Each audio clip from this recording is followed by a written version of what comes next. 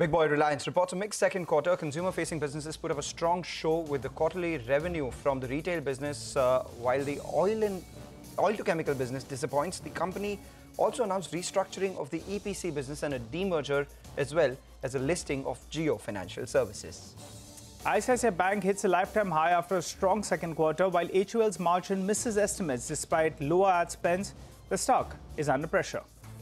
The top F&O gainer today is MCX. After a standout second quarter, the average daily traded value in options raises 5 times to nearly 31,000 crores versus 6,000 crores in the corresponding quarter last year, and that weighs positively on the stock. IDFC First Bank slippages remain elevated, while the other income drives a profit beat. While for RBL Bank, the operating profit falls for the 5th straight quarter.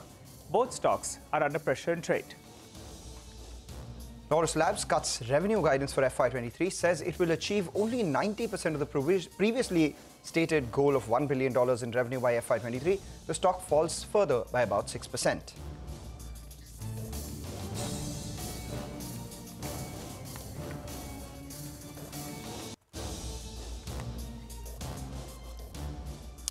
Well, the markets have drifted a little bit lower yet again. Remember, we made that attempt to go towards the 17,800 odd mark, but from there we've seen some selling. Adani Ports has moved to the low point of the day. Bajaj Finance as well is under some pressure. That stock's taken a bit of a knock. The problem, though, is the Nifty Bank, clearly. One would have thought we would have started making our way towards fresh all-time highs, but from around that 41,550 maglam, we have seen some selling. And the Nifty Bank, that's the one that's getting a bit of a knock. Number of stocks declining way more than the number of stocks advancing as we speak. That's correct, Nigel. So that's as far as the overall setup for the frontline indices and broader markets is concerned. But what is heartening is that at an index level, the mid-cap index is outperforming. And that comes after a very long time. Yes. The Nifty was gaining over the last 7 straight sessions. The mid-cap index was underperforming. But even as the Nifty meanders around the flat line today with the Nifty Bank underperforming, the mid-cap index, at least at an index level, is at the high point of trade. So to that extent, the second half will be extremely crucial. Remember, India has been outperforming, and today is the penultimate day ahead of the October series expiry. So let's see what happens in the second half. That is something that we'll be watching out for. But a bunch of stocks which are lower in today's trading session are financials, and one of them is IDFC First Bank. The slippages for the company remain elevated on a quarter-on-quarter basis, and we've seen the other income drive a beat on their profit versus what the street was anticipating this time around. The stock, as a result of which, down almost 3% in today's trading session. We have with us the MD and CEO, V. Vaidyanathan, joining in to tell us more. Thanks a lot, Mr. Vaidyanathan, for joining in. First up, Diwali greetings to you and your team as well as your family. Now, let's talk business. As far as the slippages are concerned, over 1,000 crores, closer towards 1,200 crores this quarter. It's elevated. How long before this goes out of the system? What kind of annualized slippage ratio can you guide from here? I think you're just looking at only one part of the parameter, and that too. Now, the way to think about it is that the best way to understand the upcoming asset quality of any book, not just the NPA. As you know, the NPA of the bank or the retail business has come down to 2.06% gross. And the net NPA of the retail business is 0.7%. I think you should take a closer look at that as well. But the even closer look you should look at is the look at the SMA business, as all of you understand the financial terms. Now, in the SMA business, which is a pre-NPA stage, it is down to 1%. 1% of the retail SMA. So you can understand there's not much to flow from here to there. So in the nature of a business, something flows, something writes back, or flow back. That's part of life. So I want to just tell you that our provisioning coverage ratio on the retail book is now 77%. So you should look forward to actually lesser slippages. You should look forward to lesser provisions from the bank going forward. So let's simplify that for our viewers then, because there are so many moving parts, as you said. What kind of gross and net NPA are you guiding for by the end of this year? And on an annualized basis, credit cost, do you think you will do less than 1.5%? Because a couple of brokerages are building in 1.6 to 1.8% for the next 2 years. Yes, I think now you come to the right question. So basically, the right benchmark is credit costs, and the right benchmark is gross NPA and net NPA. So let me address the credit cost question. The credit card question for this quarter was only 1.2%. And those people are guiding for 1.7, 1.8. they will just say they are guiding on they're factoring in a higher amount by their whatever. But from our point of view, for this financial year, we expect the credit cost to remain low for the rest of the 2 quarters as well. So that's on the credit cost front. Now, NPA. On the NPA front, I told you retail NPA has come down to 0.7% on a net basis, which we feel very good about. And more importantly, even at a bank level, I don't only get focused on retail. Even at a bank level, if only you take out infrastructure, because we all know it's a legacy, it's stuff and it'll go away in due course. Take out infrastructure, gross NPA will be 2.2% even now. And net NPA is, about 0.7%, ex-infrastructure. So really, let me just say that any which way you look at it, whether SMA, credit cost, gross NPA, net NPA, whatever, the bank is smelling very good now. All right. Morning, Mr. Vaidyanathan and Nigel on this side. Thanks so much for joining in. Well, we're taking the numbers down and, we're taking your point on board as well, which are the correct as well as which are the incorrect questions according to you. But I have a crucial question. Nothing is incorrect. Nothing is incorrect question. Okay. But I want to just clarify that gross, net and credit loss are the We have got that. We have got that. Yeah. I wanted to focus on your NIMs. They're closer to around 6% odd. Now, you have a sizable legacy borrowings, which is high cost, which is being replaced by low-cost new borrowings. In turn, that will be good for NIMs. I've gone through your presentation out there. My question to you is, could this repayment take up a significant part of your new CASA, your new FDs? And also, would sufficient liabilities be available for future growth plans? Go ahead, sir. Very good questions. Because if you notice, something is interesting about the way we're building a bank. Our loan book grows by 25, but deposit grows by 37. So there is a reason for that. So we take our deposits and we use a part of it to even, keep paying the high-cost bonds as they come along. And we also use deposits to grow. So frankly, we've grown deposits 37%. Even into the rest of the year, we see our deposits growing very strongly. You can see the results for next quarter. You can see the results quarter after that. We feel very good. Basically, inflow of money into a bank is very, very strong. So you're saying that the NIMs will continue to hold around this vicinity? Around the vicinity, like 5.8, 5.9, 6. 5.8 to around 5.9%? We can hold on to that number? Yes, definitely. And loan growth? In that corridor of 5.8 to 6 through the rest of this year, you can expect NIM to happen. You can expect deposits to come. You can expect loan book to grow. Sure. It's all coming. And loan growth of around 25 to around 30%? No, I never say that. No, I normally say 20 to 25 is what we guide 20 for. 20 to 25. Got it. Okay. Yeah, right now it's coming at 25. 20 to 25 is the loan growth. Just wanted to understand a little more on your savings account as well. CASA currently is at around 51.3% of your overall deposits. You had earlier a target of just around 30-odd%. Where does this number settle going forward? What do you think would your absolute or rather ideal borrowing mix be? Well, at around 50%, we are very happy. Okay. If it comes anything above that, it's a bit of a bonus, but we are quite happy. We like to keep raising deposits, term deposits as well. So think of it like we stay in the current mix. And what proportion of your funded assets are currently fixed? How much of that are variable? Variable is about 38%. 38%. All right.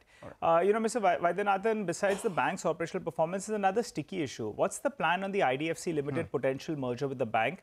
We had chatted the last quarter as well. In August 2022, you said that there are some procedural issues which were pending on the merger front. What's the plan? Any update on that front? Really no update on that front. So, should we assume then that it has gotten postponed to the next fiscal, or is there still hope of it happening in this fiscal? No, I can't specifically answer any questions on this front. As you know, both parties have said that the intent is definitely there. But as and when the procedural matters materialize, things will happen. There's plenty of speculation out there, Mr. Vaidyanathan. So we ask you. So, by when will a decision be taken? If you could give us a timeline at least. Hard to say, and I really don't want to comment on that front. Okay. Because see, when parties agree conceptually, procedure takes its own time. I really don't want to put a date to it. Okay, we'll have to probe you on that maybe the next time we chat. But I want to also talk about your digital initiatives. I've been speaking a lot about that. Again, I've gone through, a couple of notes that you'll have put out. I'm keen to understand the growth in the app downloads. Could you give us a number, if at all? Your website logins, or maybe the growth in the website app-based transactions as well, just to get a sense about the next big thing? That's the digital push. Definitely, I think our bank has building very good stacks to make it happen. I think we have close to about 5 million downloads now, which is not a small number. Our Google rating on our app is really very good. Generally speaking, you talk to any customers about our bank, they'll tell you good things about our bank in terms of their experience with us. Right. I mean, okay, we take that point, but while you are growing your digital penetration, etc., you are also looking at reaching your branches to around what, 800 to 900? This as compared to 650, 670 that you have right now. What explains that? I mean, is there any scope for rationalization there? I ask this primarily because the big trigger that everyone's pinning their hopes on for IDFC First is reduction in the cost to income ratio. I mean, how do you take that, in your favor going from here? See, the short answer in branches is, of course, we will stay on our path of the target of maybe 800,000 branches we put out in 2025, etc.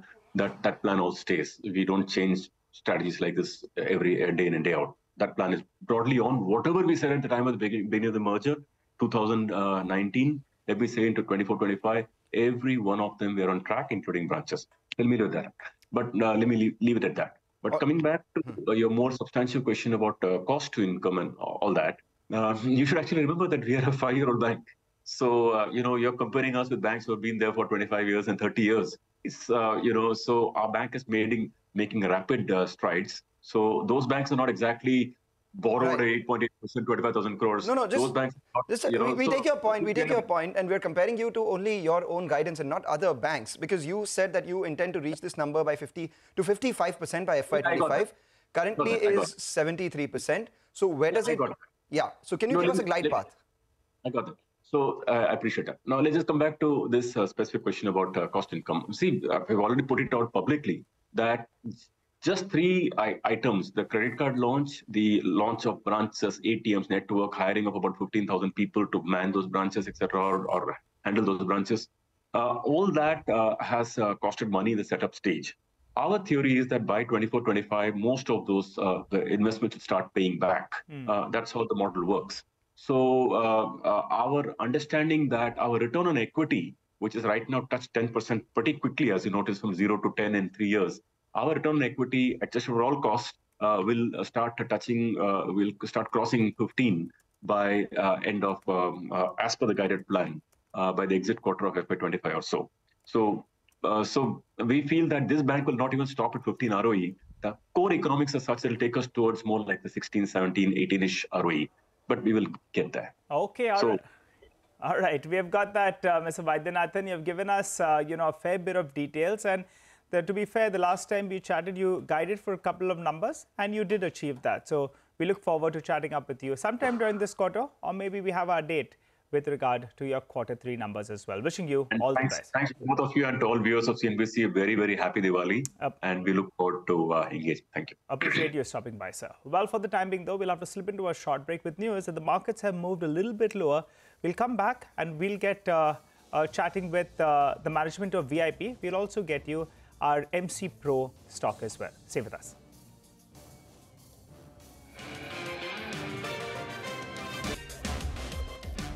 Welcome back. Let's get chatting with the management of VIP Industries. It was a strong quarter. The revenues rose about 50% in the second quarter. Numbers have also surpassed those seen in pre-COVID levels. The stock, moving off lows in today's trading session, but in the motor trading session, it did rather well. We do have with us Mr. Piramal, who's joining in to detail the numbers and give us more in terms of the second half of this year. Thanks a lot, Mr. Piramal, for joining in. It was a good set of numbers in the second quarter. The first quarter also was a record quarter for you. So that's where my question stems from, because the first half of this year, you've done revenues a little over 1,100 crores. Usually for a business like yours, it's the second half which does a little more revenues than the first half as well. You had earlier guided for 2,000 crores in terms of this year's revenue. Do you think you can surpass that, do maybe 2,200-2,300 crores this year? Well, on the basis of the first half, I think we should be able to do that, because let me slightly correct you what you said, that our revenues are equal in both the halves. Because the first quarter, April to June, is our largest quarter. Okay. And the second quarter is our weakest quarter, but this year there was an exception that the second quarter has done much better than what we had planned for. and let's say we got nearly about 60 crores extra sales than what we had budgeted. So if the second half is the same as the first half, then we should be 2,200 crores. But definitely we should do more than 2,000 crores. Okay, all right. Hi, Mr. Piramal, and greetings, season's greetings from here at CNBC-TV18, all of us, to you, your team, as well as your family. So around 2,000 crores at least, and 2,200 crores could possibly be on the cards if you just replicate what you did in the first half. So if the trend is the same, the sales were quite buoyant in the first half. Yes. Except the month of May. Yeah. And maybe a little bit June, but all the other 4.5 months. Yeah. So, Mr. Piramal, then I think you should guide for at least 2,200 crores because you had a bit of a blip in the first half. So 2,200 crores at least? Well, we normally don't give, but we've already done 1,100 crores. Yeah.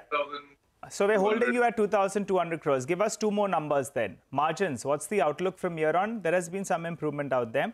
Point number one. So give us a steady state. Mid-teens is, I think, what you were hinting at. And the second factor is market share. You had slipped from around 50%. But in the last few quarters, again, you're creeping up in market share. When do you get to that 50% market? I have been sort of making some mistakes in announcing the market shares. And this market share, by the way, is only related to the top 3 companies, whose figures we have access to, and sort of they're more accurate. So our peak market share in the pre-COVID area in the last 3-4 years prior to COVID was 49%. And the lowest was as low as 40% before the COVID ended. And now we are at about 43%. So we have definitely clawed 3.5%. And we hope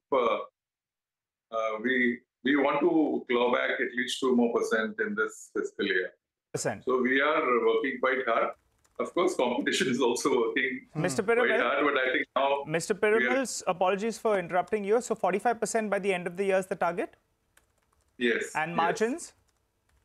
Margins also, our gross margins should be about 50%, which are about 49%, I think, in the last quarter. EBITDA margins, sir. EBITDA margins is what we want. We hope to do about between 15 and 18%.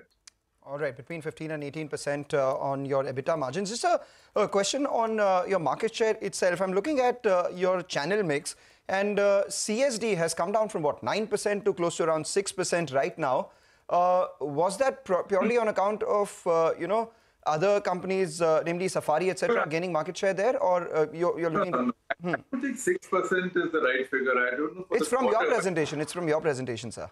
Yeah, but I think for the first half, it's about 12%. Okay. And CSD has generally come down for everybody, because the other channels have increased, and this government has actually tightened up CSD. So there are no leakages and all that in the from the CSD to the general trade.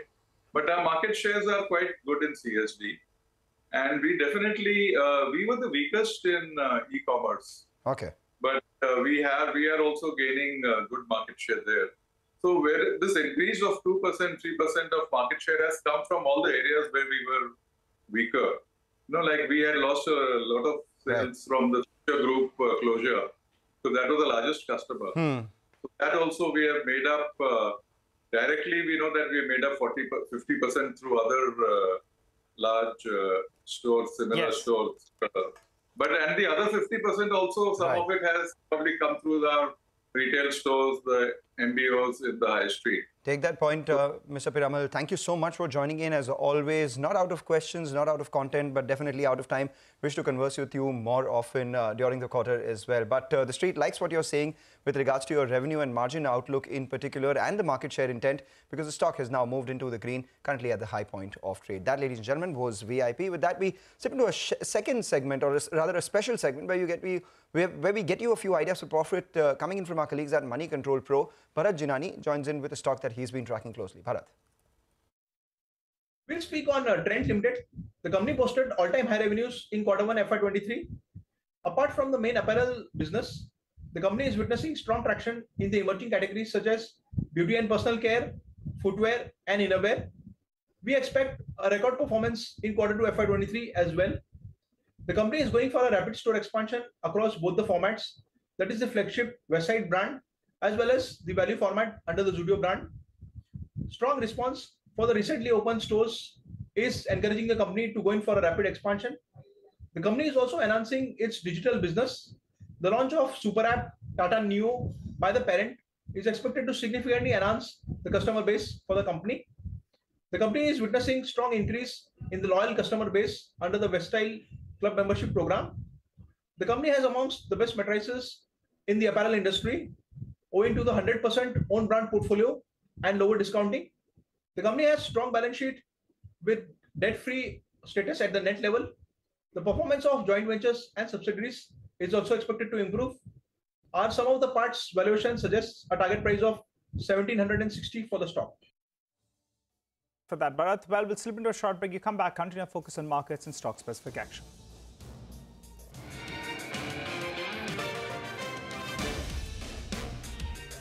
Welcome back. Well, the markets are holding around that 17,700 odd mark. Keep an eye out on Rajratan Wires. Earlier today, the stock took a hard knock. It was down close to around 7-8% the last time I checked. But from the lows, there seems there is some bottom fishing, it appears. So remember, the stock was at around 1,400 rupees just around 2 months or so ago. Now, in fact, it corrected to around 830, 840 earlier today, back at around 920. The other one is Orient Paper. Remember, that was a rank underperformer in this year so far from the paper stocks. Now it's, been an outperformer actually in the last 2 months, if I remember correctly. Year to date, it's now up close to around 30%. I recall that we put out a piece in September, and at that point of time, it was one of the big underperformers in the year so far. Currently, it's moving with good momentum. Well, for the time being, me and Mangalam have run out of time on this edition of Chartbusters. Stay with us. Trading Hour comes up next.